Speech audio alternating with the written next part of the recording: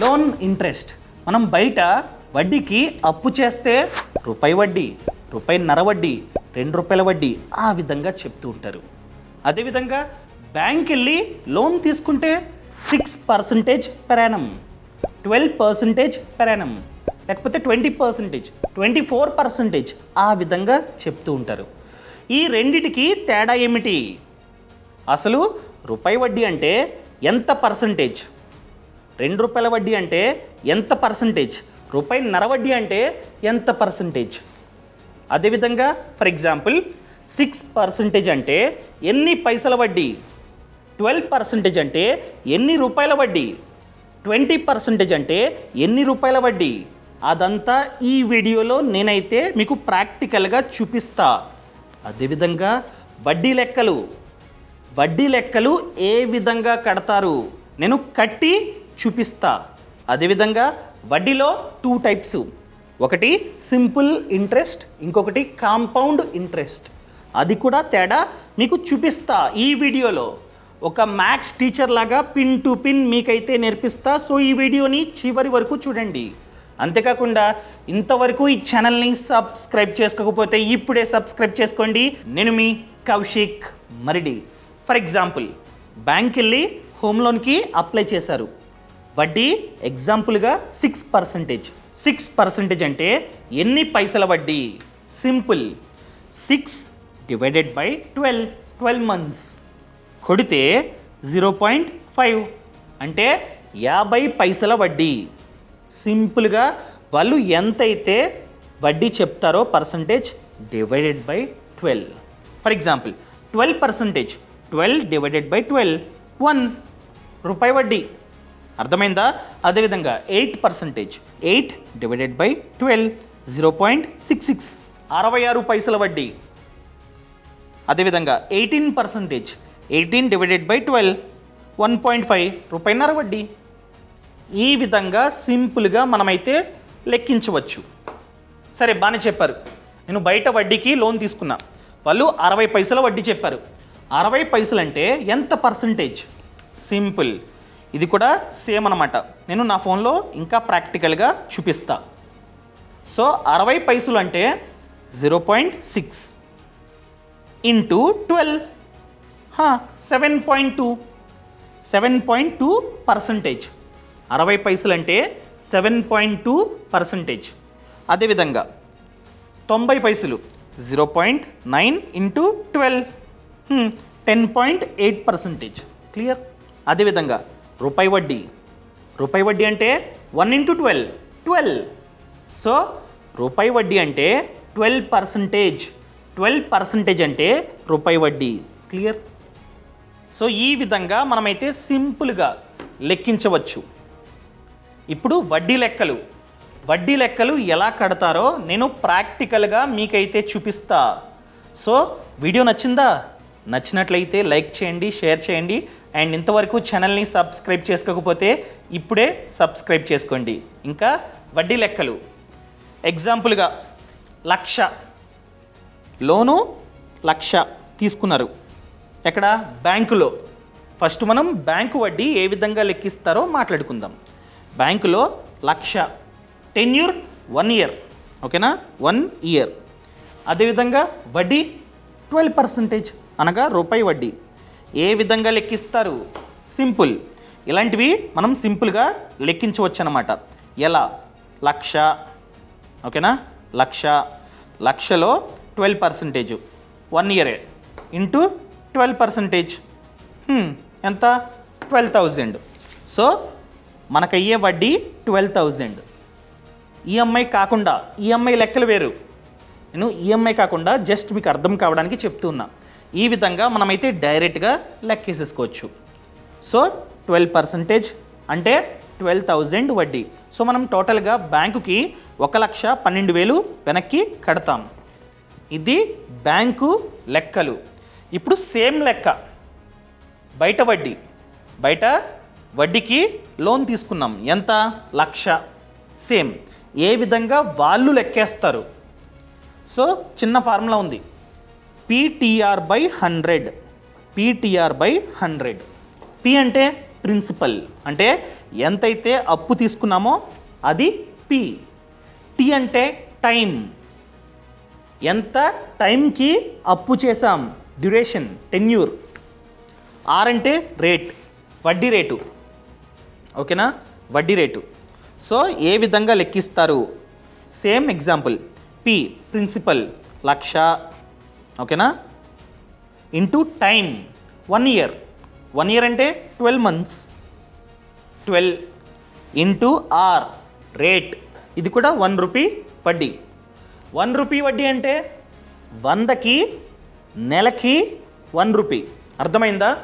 ఇప్పుడు bank percentage, for example 18% అని చెప్తే 18% పెర్ యానం, సంవత్సరానికి 18%. కానీ బయట వడ్డీ వ్యాపారులు రూపాయి వడ్డీ అంటే నెలకి 100కి రూపాయి వడ్డీ. క్లియర్? ఈ విధంగా వర్క్ అవుతూ ఉంటుంది. వీళ్ళెంత చెప్పారు? నెలకి 100కి రూపాయి డివైడెడ్ బై 100. సో ఎంత? సింపుల్గా మళ్ళీ ఇంకొకసారి మీకు చేసి చూపిస్తా. 1,00,000 ఇంటూ టైం 12 months ఇంటూ వడ్డీ ఎంత? రూపాయి డివైడెడ్ బై 100. 12,000 వడ్డీ. అర్థమైందా? ఇంతకుముందు 12,000 వచ్చింది, డైరెక్ట్గా లెక్కేసాం. బ్యాంకు 1,00,000 ఇంటూ 12% డైరెక్ట్గా 12,000 వచ్చేసింది. అదేవిధంగా రూపాయల్లో అనగా బయట వడ్డీ వ్యాపారులు రూపాయికి మనకైతే లోన్ ఇచ్చారు. సేమ్ పీటీఆర్ డివైడెడ్ బై 100 వచ్చింది కదా 12,000. సో ఈ విధంగా మనమైతే సింపుల్గా లెక్కించవచ్చు. సో అసలు 1,00,000, వడ్డీ 12,000, టోటల్గా వెనక్కి కట్టాల్సింది 1,12,000. క్లియర్? ఇంకా సింపుల్గా చెప్పాలంటే, అంటే ఒకవేళ మ్యాథ్స్ బాగా వస్తే లెక్కేసేయచ్చు. ఫర్ ఎగ్జాంపుల్ 1,00,000 వడ్డీ ఎంత? నెలకి 100కి రూపాయి. 1,00,000లో ఎన్ని వందలు ఉంటాయి? Divided by 100. 1000 వందలు. ఓకేనా? సో ఒక్కో 100కి రూపాయి, 1000 ఇంటూ 12 months 12,000. ఈ విధంగా కూడా మనమైతే లెక్కించవచ్చు. ఏం చేశానంటే సింపుల్గా అర్థం చేసుకోండి. ఎన్ని వందలు ఉంటాయో 1,00,000లో అన్ని వందలు ఇంటూ రూపాయి. అదేవిధంగా ఎన్ని మంత్స్? 12 months ఇంటూ 12 కొడితే వచ్చింది. ఈ విధంగా మనం కూడా లెక్కేసుకోవచ్చు. ఇప్పుడు main topic simple interest, compound interest. Simple interest అంటే వడ్డీ మీద వడ్డీ పడదు. ముఖ్యంగా చుట్టాలు, బాగా ఫ్రెండ్స్ అలాంటి వాళ్ళు సింపుల్ ఇంట్రెస్ట్ లెక్కిస్తూ ఉంటారు. కాంపౌండ్ ఇంట్రెస్ట్ అంటే వడ్డీ మీద వడ్డీ. అర్థమైందా? ఈ ఇయర్ ఎంతైతే వడ్డీ వచ్చిందో దాని మీద మళ్ళీ వడ్డీ లెక్కించి వేస్తూ ఉంటారన్నమాట. ఫస్ట్ ఆఫ్ ఆల్ మనమైతే సింపుల్ ఇంట్రెస్ట్ చూద్దాం. ఫర్ ఎగ్జాంపుల్, మీరు మీ చుట్టాల వద్ద ఎప్పుడు 16th September 2020లో అప్పు చేశారు. ఎంత? 1,00,000. ఓకేనా? వడ్డీ ఎంత? 2 rupees. 2 rupees అంటే ఎంత పర్సంటేజ్? 24%. ఓకేనా? సో ఎప్పుడు కడుతూ ఉన్నారు వెనక్కి? 16th December 2022 కడుతూ ఉన్నారు. లెక్కేద్దాం. లెక్కేయాలంటే ఫస్ట్ ఎన్ని మంత్స్, ఎన్ని నెలలు తీసుకున్నారో లెక్కేయాలి. సో ఇప్పుడు హైయెస్ట్ ముందు రాసుకోండి. 2022 డిసెంబర్ అంటే 12th month. అదేవిధంగా 16 రివర్స్లో రాసుకోండి. ఎప్పుడు తీసుకున్నారు అది తర్వాత. 2020 సెప్టెంబర్ అనగా 9, డేటు 16, సేమ్ 16 - 16 0, 12 - 9 3. అదేవిధంగా 2022 - 2022. So 2 years 3 months. So 1 yearకి 12 months అనగా 2 years అంటే 24 + 3 అనగా 27 months. సో ఇక్కడ ఎన్ని మంత్సో క్లారిటీ వచ్చింది. ఇప్పుడు మన ఫార్ములా PTR/100. ప్రిన్సిపల్ ఎంత? 1,00,000 టైం టీ టైం ఎన్ని 27 months. అదేవిధంగా వడ్డీ ఎంత 2 రూపీ పర్ మంత్ ఆన్ 100. ఇది మంతే ఇది మంతే, సో మంత్స్లో రాసుకోండి. So 27 months 2 rupees per month divided by 100. ఇప్పుడు లెక్కేయండి, కరెక్ట్గా వస్తుంది. So 1 lakh into 27 into 2 divided by 100. ఇది వడ్డీ 54,000. అంటే మనం వెనక్కి కట్టాల్సింది 1,54,000. మీ చుట్టాలకి వచ్చిన లాభం 54,000. క్లియర్? ఇది సింపుల్ ఇంట్రెస్ట్, అనగా వడ్డీ మీద వడ్డీ కాకుండా నార్మల్గా లెక్కేసి ఇస్తున్నాం. ఇప్పుడు కాంపౌండ్, చాలామంది కాంపౌండే తీసుకుంటున్నారన్నమాట. సో అది కూడా లెక్క వేద్దాం. ఫర్ ఎగ్జాంపుల్ లోన్ 1,00,000 అప్పు, ఓకేనా? సో 3 years 3 సంవత్సరాల తర్వాత కడుతున్నారు మీరు. అదేవిధంగా వడ్డీ 2 రూపాయల వడ్డీ. ఇప్పుడు లెక్కేద్దాం. PTR by 100. సో ఏ విధంగా లెక్కేయాలి? కాంపౌండ్ వడ్డీ అయితే ఇయర్ లెక్కేయాలి. అర్థమైందా? ఎందుకంటే ఆ సంవత్సరంలో ఎంతైతే వడ్డీ వచ్చిందో నెక్స్ట్ ఇయర్ అసలుకి యాడ్ చేయాలి. అది కాంపౌండ్. సో మనం టెన్యూర్ 3 years అయినా కూడా year wise లెక్కేద్దాం. P 1,00,000, T 12 months, R 2 divided by 100. లెక్కేయండి.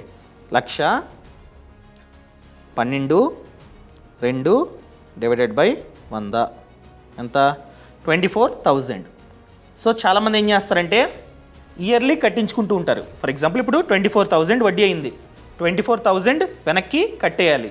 ఇది కాంపౌండ్ వడ్డీ కాబట్టి ప్రిన్సిపల్లో ఇది యాడ్ అవుతుంది నెక్స్ట్ ఇయర్కి. అర్థమైందా? సో నెక్స్ట్ ఇయర్ మళ్ళీ PTR బై 100, ఓకేనా? P ప్రిన్సిపల్ ఎంత? ఈ 24,000 యాడ్ అయింది కాబట్టి 1,24,000 into same 12 yearly లెక్కిస్తున్నాం into 2 rupees వడ్డీ divided by 100 Lucky. So 1,24,000 into 12 into 2 divided by 100. Second year వడ్డీ 29,760. క్లియర్? 29,760 వడ్డీ. ఇది సెకండ్ ఇయర్ వడ్డీ. ఒకవేళ కట్టమంటే ఈ 29,760 కట్టేయాలి. ఇంకా third year same process. So second ఇయర్లో ప్రిన్సిపల్ 1,24,000 కదా, ఇప్పుడు ఈ 1,24,000కి ఈ 29,760 యాడ్ అవుతుంది.